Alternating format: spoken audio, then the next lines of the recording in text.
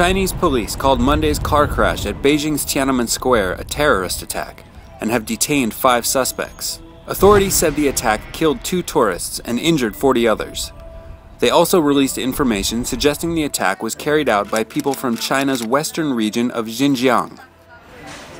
Over the years, this region has seen protests against Chinese rule by some members of its mostly Muslim Uyghur minority, some of whom have waged a sporadic, sometimes violent, separatist campaign.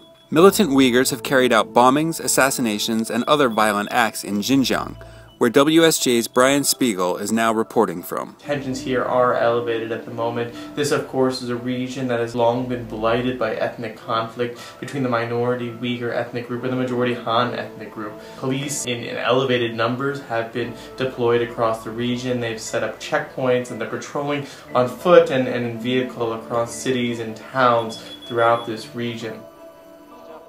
This is the Foreign Bureau, WSJ's global news update.